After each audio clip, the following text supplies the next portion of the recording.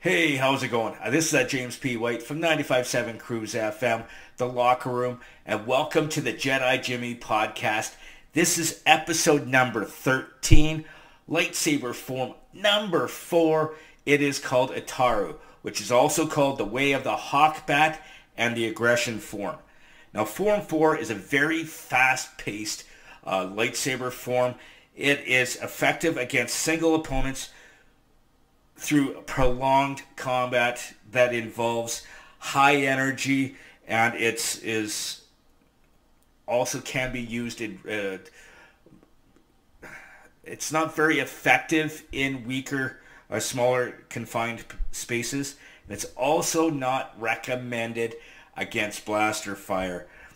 Now, Ataru is characterized as a it's characterized by its force-assisted acrobatics, flips and jumps and fast moves, and such as somersaults, leaping strikes, and it can be used for both attack and defense.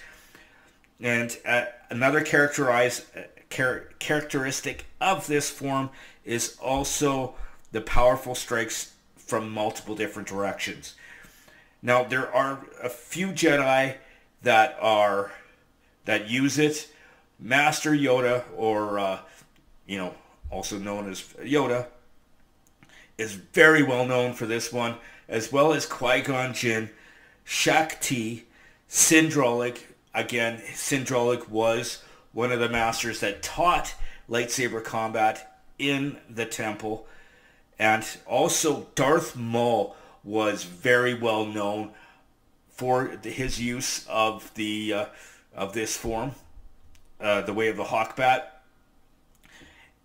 but he used the double-bladed lightsaber, which it also does work very well because of his martial arts and flips and fancy strikes like that. Now, Obi-Wan Kenobi also was very proficient in Ataru during the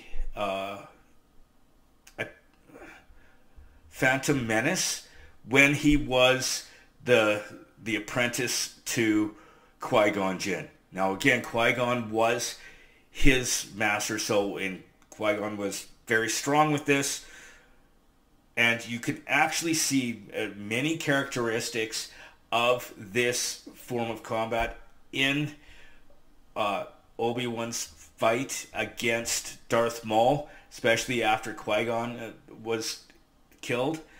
You can see it through multiple techniques that he used. Now, Form 4 users constantly call upon the Force to aid in their movements and attacks. They let the Force flow through them. So it also allows physically weaker practitioners use huge jumps and flips and all that kind of stuff by use of the Force, and the Force helping them do these things. A prime example of this was Yoda. If you remember, during the Episode 2, Attack of the Clones, near the end when he fought Count Dooku, he came limping in with his walking stick. Dooku challenged him, and then all of a sudden he dropped the walking stick and went totally ape, and jumped all over the place, was bouncing off this starship and the walls and all that kind of stuff.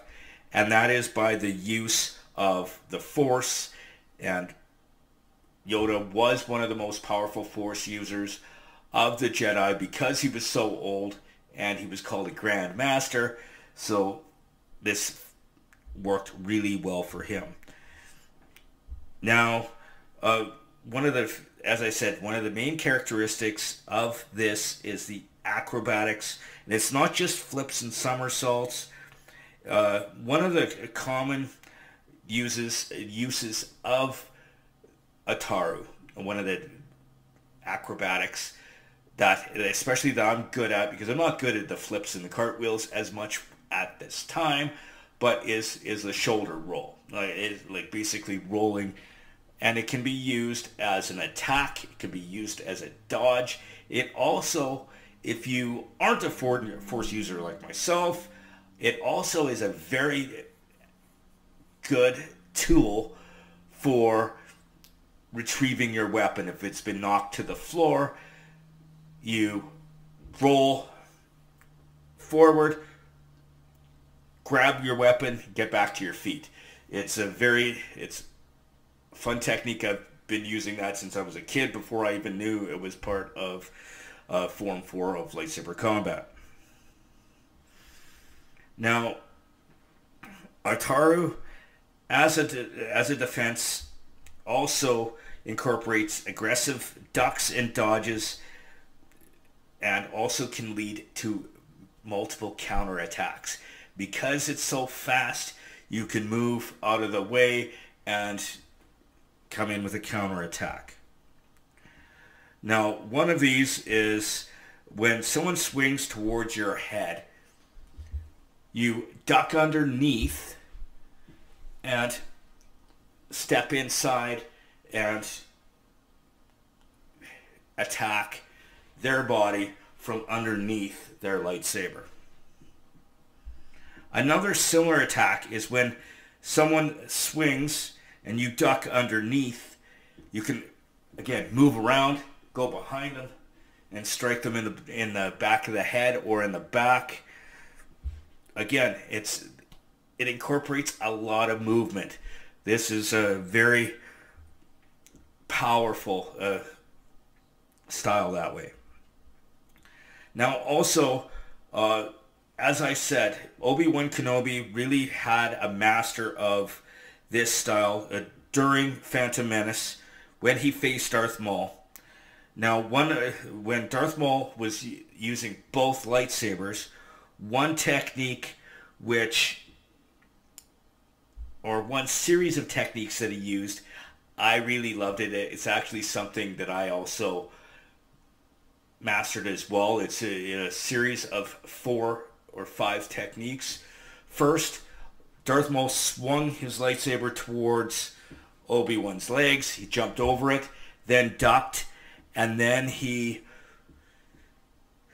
lifted his lightsaber behind, blocked the back of his head, blocked his back, then blocked forward, and then did some leg blocks. But it's very fast and a cool technique. I was really intrigued by that when I first saw the movie. And that's kind of one of the things that got me into lightsaber combat, was actually the Darth Maul Obi-Wan fight. Now, this style also does utilize, because it's so fast, it does utilize switching your lightsaber from one hand to the other to allow for surprise attacks and fluid movements. So, like a prime example is, so you're swinging forward with your right hand, then you switch to your left and you spin around, and then you strike with a reverse spinning strike like that towards your opponent, and then you can either grab your lightsaber with both hands. I really like that one. But one thing that you have to remember is that this lightsaber form is also very aggressive. So as a practitioner, when you are a Jedi, you have to remember that the aggression, anger leads to hate, and then hate leads to suffering. It's part of the path to the dark side. So you have to keep, from letting the anger and aggression take over when you're in combat. Now, with this form, there are a number. The cool thing about this form is not only the flips and the jumps, which I'm going to show a series of in a bit, but is the fluid movements. It's all in circular patterns. So you're swinging one way, you can flip the lightsaber around your head or behind you. It's always fluid, clean movements. This is also another style that works really well when you are doing the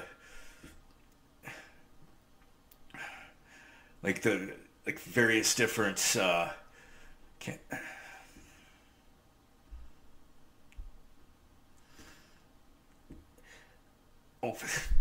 various different spins.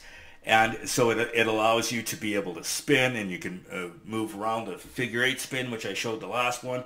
You can rotate your lightsaber within your hand so that you're going, so that the blade's underneath the bottom of your hand, or you can go from the top. And it's very fluid movements. This style focuses a lot on momentum. And with the momentum and the speed, you gain power.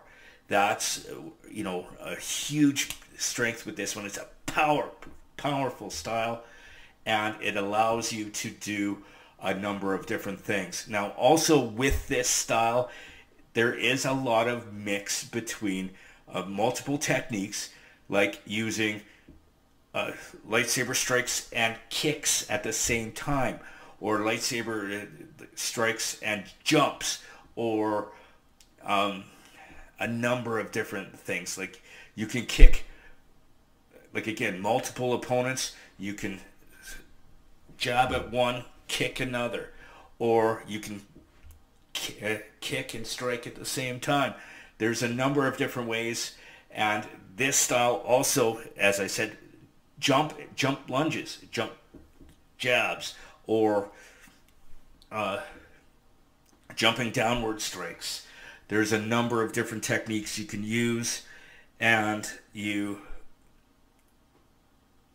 this one is a very physical intensive style, so it does actually is a good workout as well. Now, I've said this before, but you don't want to focus on anger. You don't want hate involved in this style, because that's the path to the dark side. See, fear leads to anger, anger leads to hate, hate leads to suffering, which is the dark side. So you definitely don't want to focus on that. Now, I'm going to show you a number of jumps, kicks, and strikes through a series of movements right away here. So here's a series of all of the above, all the techniques that I know of Form 4.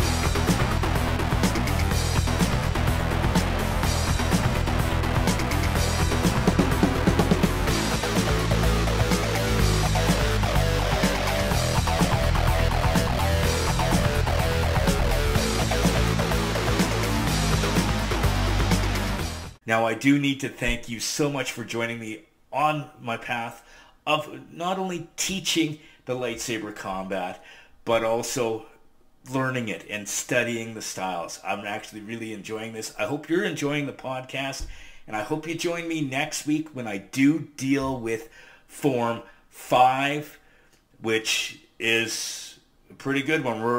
We're past the halfway point of the 7 styles. So you can join me next week for Form 5.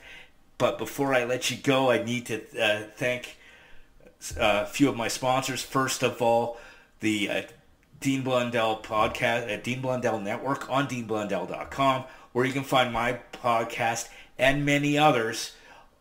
And so again, that's deanblundell.com. And I also do need to thank my buddy Army Chris. Again, he's helped me set all this stuff up, and I'm really glad that I'm able to do this podcast. I look forward to seeing you next time. What could go wrong?